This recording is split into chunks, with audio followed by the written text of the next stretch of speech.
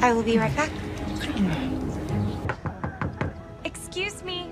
Sister Mary Agnes really needs to use the lavatory. How long has it been? 17 minutes. There have been noises. Oh, dear. I'm sorry, could you please finish up? Is this beyond your station, child? Would you like me to speak to the pilot?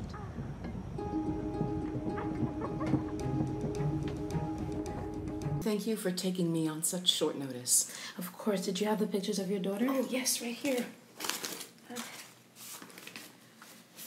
Wow, she's so young. Well, she looks young, but she's not. She's a smart girl. I just want to get to her before she moves again. I don't want to lose my daughter. I don't know what made her so upset that she decided to run away. Well, that could be for many reasons. But before I take on this case, I want you to know that there are no guarantees that I will find your daughter. But I will do my best. Well, you were recommended by a close friend. I trust you to get this done. Ashley? Are you all right? Honey, you don't have to do this. He's dead. He can't hurt you anymore. Honey, please don't touch me. Honey, I can build a new life for us. I'm begging you. It's too late. No, please. Please. I am consumed by love.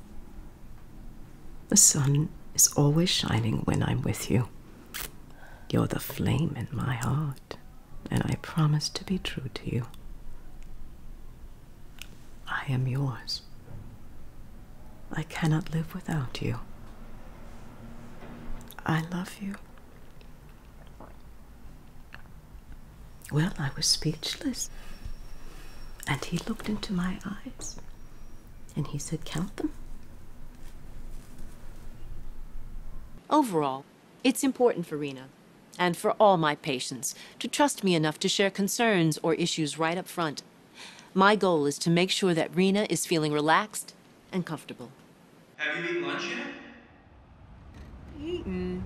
I just opened my eyes. I'm not even thinking about eating. Well, that's the Oxycontin. What is? No appetite? It zaps it. Don't worry, it'll come back. I hope not. I want to try out of here younger and fatter. Oh, come on, Rosie. You're beautiful.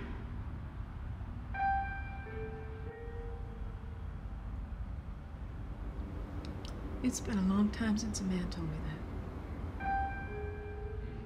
Well, I gotta head to the store because I actually do have an appetite. You sure I can't get you anything